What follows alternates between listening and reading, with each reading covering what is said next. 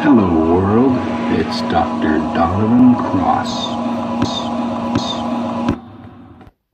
Hello and welcome back to another episode of An Alien Reads the Bible.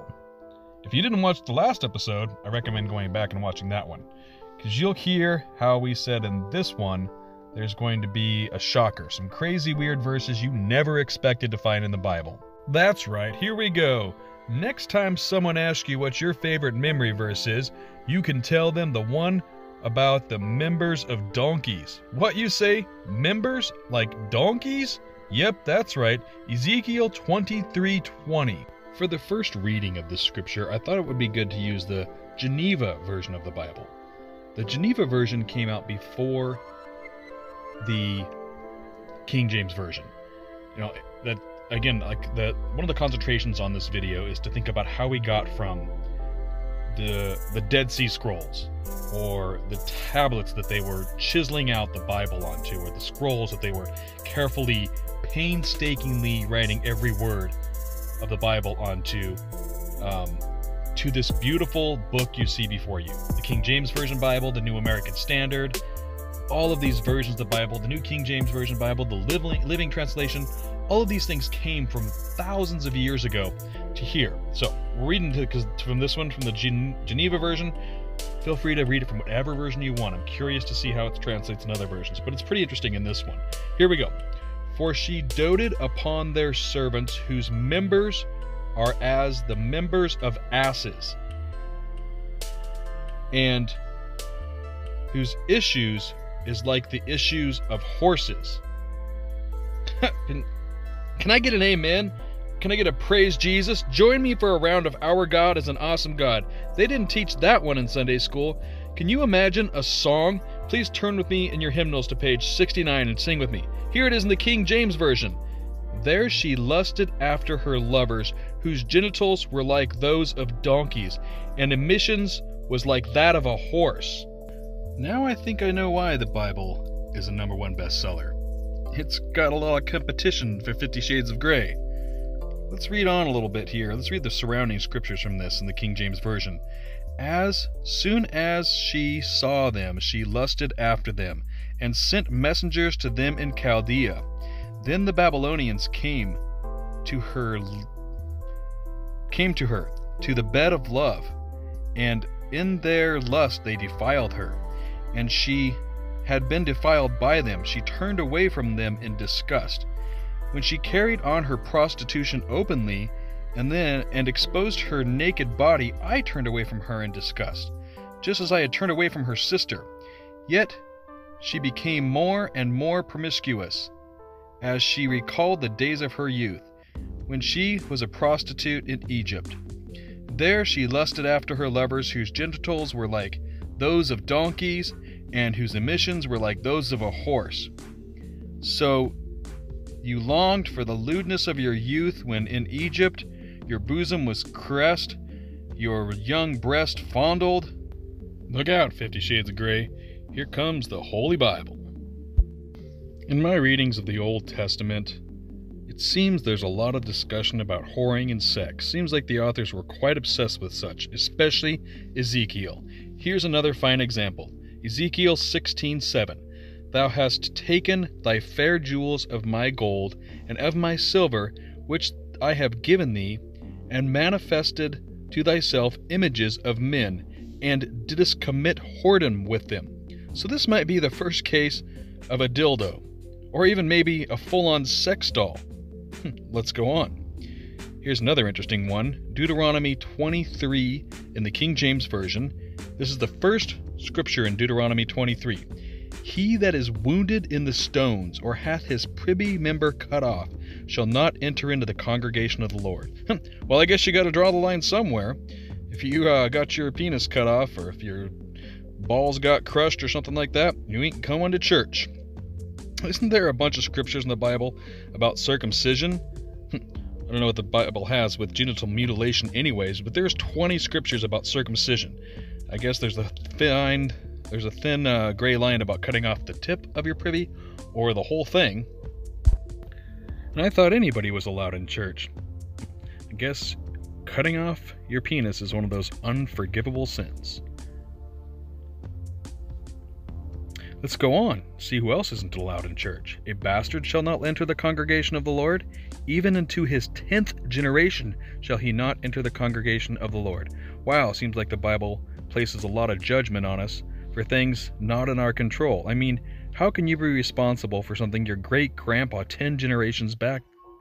And we go on. An Amorite or a Moabite shall not enter the congregation of the Lord. Even unto their 10th generation shall they not enter into the congregation of the Lord. Forever. It says forever. Have any of you ever chased back your genes to see if maybe you were an Amorite or a Moabite? Because if you have, you're not allowed in church. Forever is forever. Let's go on. Because they met you not with bread, and with water in the way when ye came out of forth of Egypt, and because the hired against the balm of son of Beor or Pethor or Mesopotamia to curse thee. Nevertheless, the Lord thy God would not hearken unto Balaam, but the Lord thy God turned the curse into a blessing unto thee, because the Lord thy God loved thee. Well, yes, God of love. Speaking of love, how about Leviticus 26? And ye shall eat the flesh of your sons, and the flesh of your daughters shall ye eat. Wait a minute, what? And ye shall eat the flesh of your sons, and the flesh of your daughters shall ye eat. Wow, that's just straight up cannibalism. That's all there to that. If you read the rest of that chapter, God's just raining down destruction on curses on that city. No love in that one. These are Old Testament, you say. Seems to be a lot of popular saying that the Old Testament doesn't matter or something. I don't get it. Seems to be just another example of only reading the scriptures you want, like the kid on the playground who keeps making up his own rules. If you're going to continue, if you're going to say you read the Bible, read the whole Bible, read the Old Testament, read the New Testament, it all has the same amount of meanings. And besides, let me read to you a New Testament scripture that says, it's Hebrews 13:8 says, Jesus Christ is the same yesterday and today and forever. Well, the Old Testament must have been yesterday, and now we got today, and the same forever. So, you're forever saying ye shall eat the flesh of your sons and the flesh of your daughters. Let's go on, and now these are the New Testament scriptures, by the way. So here's a New Testament scripture. I've got a few more after this one, but we're going right here. Luke 19:27. But those mine enemies, which would not that I shall reign over them, bring them hither and slay them before me. Now this Old Testament, kind of this King James Version, I'm sorry, not Old Testament, this King James Version, Old English reading can kind of be hard to understand sometimes.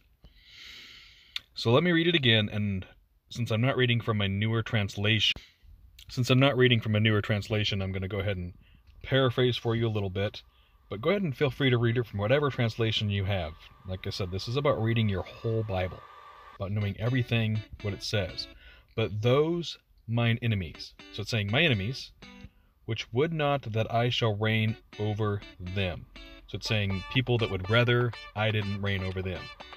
And I'm curious to see who's talking here. I should have read on. I don't remember if it's actually Jesus or if it's just, but it's from the New Testament. So anyways, who would not that I should reign over them, bring them hither. So bring them to me and slay them before me. Bring them to me and kill them before me. Lots of love there in the New Testament, by the way. Whatever happened to thou shalt not kill? Let's read some more scriptures that I find interesting in the New Testament. Ladies, this one's for you. 1 Corinthians 14:34.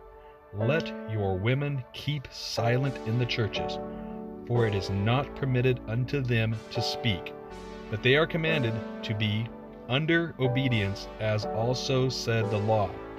Number 35. And if they will learn anything, let them ask their husbands at home, for it is the same for women to speak, for it is a shame for women to speak in the church. How about you make that one out of a bumper sticker? Post that one over the door of your church and see how many women come into your church. let's go on. Luke 14:26. This one was Jesus talking, by the way. If any man come unto me and hate not his father and his mother and wife and children and brethren and sister, yea, and his own life also, he cannot be my disciple.